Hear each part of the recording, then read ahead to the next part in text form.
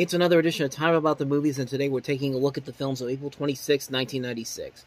We got 5 movies to look at today, so let's go ahead and jump right on into it. And we'll start off with Jean-Claude Van Damme's latest film, which he actually directed as well.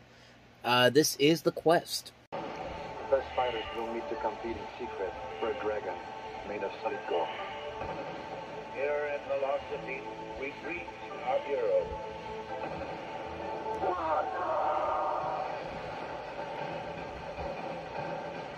Universal Pictures presents Jean-Claude Van Damme in The Quest. Rated PG-13. Starts Friday, April 26th. I mean, give the film some credit. At least it's not as bad as the last action movie that had an action star directing the film, Steven Seagal with On Deadly Ground. I mean, that movie was abysmal on so many levels, but this isn't half bad. I mean, it's not great. It's got some good ideas to it. It has some interesting concepts to it. The set design actually isn't that bad, honestly. Some of the performances overall aren't terrible, but, and the action sequences, they're actually kind of interesting. They're actually kind of engaging. They're actually kind of interesting here. It's just that the script overall just doesn't work very well. I guess Jean-Claude Van Damme doesn't really have the quite the right attitude to be a director at this point. I think this was just something that was an award for Universal, for his last 2 films, making Universal a ton of money, like Time Cop and Sudden Death. And he's tried to get back into directing for a couple of years now. He's had this movie called Frenchie that he's been trying to do. I think it started filming all the way back in 2008. It's now coming up on 15 years, and that movie has yet to see the light of day. I don't know what's going on with that, but also a lot of people kind of compare it to Bloodsport, and you can definitely see that. It's not as over-the-top and ridiculous as Bloodsport is. It's trying to take itself a little too seriously.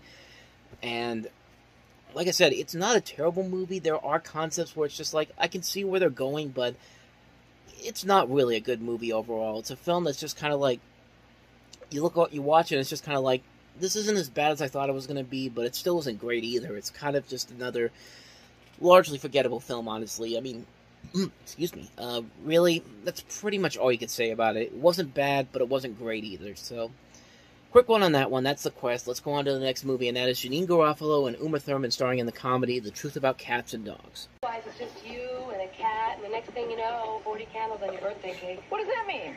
In life, there are people like Noelle. You burp and guys think it's adorable, you puke and they line up to hold your hair back. That's not true. And then there's the rest of us. 3 years, no sex? One can survive, this is the electronic age. Abby didn't know she had what it took. How about you meet us for a drink? I'm 5'10", blonde, hard to miss. Until she got in over her head. You have to help me. I just want you to be me when he comes in here, okay? Hi, Abby. Wish you were here. I wish you were here, too. I'm just confused. 1 minute she's one thing. I don't know what I'm doing. The next minute she's something else completely. But only Brian He loves you. You're the boys. I'm just body. Ow! could open her eyes to the truth. I love Abby. It doesn't matter what she looks like. The truth about cats and dogs. I just took my shoes off. Really? Rated PG-13. Starts Friday, April 26th at theaters everywhere. So you got another one of those trailers where you look at it and you think, okay, we've seen this story done over and over again. It's a typical romantic comedy trope. You have somebody else who actually falls in love with the main character, and it's it gets caught in a love triangle, and so on and so forth. And that trailer really didn't do a whole lot to convince a lot of people that this was probably going to be any good. But I mean, when you watch the movie itself, it actually is a lot better than I think people give it credit for. It's actually kind of charming what they do here. It's basically a modern reinterpretation of Cyrano de Bergerac. They changed some things around here. You've got Janine Garofalo as the woman that wants to fall in love with this guy, played by Ben Chaplin. But she needs the help of her friend, played by Uma Thurman. And it is actually a pretty sweet little comedy. It doesn't do anything too groundbreaking, doesn't do anything too unique, but you really do like these characters a lot. Uma Thurman is actually kind of a fun character to watch. Janine Garofalo gives a pretty solid performance, and Ben Chaplin actually does a pretty good job playing the love interest in here. And you also have Jamie Foxx in here as well. It's a very solid film overall. And I think Janine Garofalo doesn't get a whole lot of credit for this performance in here. She actually is really, really good. I think she's actually kind of the heart that makes this movie actually worth the watch. She really is showing a lot of range in this performance. She's actually very funny in here. She's very charismatic. She works very well with everyone around her. It's a really solid movie. I know she was actually kind of dissatisfied with the film itself overall years after it came out. She said it was soft and corny, and the soundtrack made you want to puke. And I don't know. I mean, what am I supposed to say? She's entitled to her opinion. She made the damn movie. I'm just the one that saw it. And I thought she did a pretty good job in it. That's just my personal opinion on it. But I mean, yeah, I thought she was really one of the strongest things about the movie. It really does give her a chance to branch out as an actress. And I kind of wanted to see more movies where she was the leading actress in it. And there's been a couple of them after this movie came out. So, yeah, I really enjoyed this one. It was a fun little comedy. That's the truth about cats and dogs for you. So let's go ahead and move on to the next movie, and that is Sunset Park. Sunset Park, what time is it? It's time to get live. It's time to represent. Come on, Sunset Park, what time is it? I know a rich kid who got hit for 3 bricks, showing off his 850 plus with a nice whip. It's all here. It's all real. It's all happening in a place called Sunset Park. Here we go again. It's another movie that's trying to capture the success of Dangerous Minds, and this time let's replace Michelle Pfeiffer and Tom Berenger, and let's put Rhea Perlman from Cheers in the leading role, and let's make it about a high school basketball team that's struggling in this wrong side of the tracks neighborhood in New York City, and really all you could say about this movie is that it's pretty much just Dangerous Minds meets Coach Carter, and Coach Carter did this a whole lot better with Samuel L. Jackson in it. I don't know, man. I saw this one a long time ago, so I rarely remember a lot of this. And a lot of this I don't remember really liking. There are very good actors in this movie. Rhea Perlman can be very funny. She can be a very solid actress. Terrence Howard, this is one of his earliest film appearances. You also have Carol Kane in here as well. Probably miscast in this, but there's just so much about this movie that its heart is in the right place, but man, there's just way too much in this that just doesn't work whatsoever. It's just a generic film that's trying to capture the success of Dangerous Minds, and it's trying to be an inspiring sports story, and it just doesn't really have anything there to really make it stand out on its own. It's a largely forgettable film. I haven't seen it in many years, and I don't ever want to see it again. I don't think there's anything worth watching in this movie ever again. So that is Sunset Park. Let's go ahead and move on to the next movie, and that is Nick Nolte in Mullholland Falls. This is my town. These cops are on the verge of a conspiracy. We're investigating a homicide. This is about to turn bad, isn't it? That may cost them their jobs. You know where the case takes us. Not if it takes you here, you don't. Their families. And their lives. Put your hands in the air, you will be shot! Some people die so that others can live. It's the cornerstone of civilization. Mullholland Falls. Starts Friday, April 26th.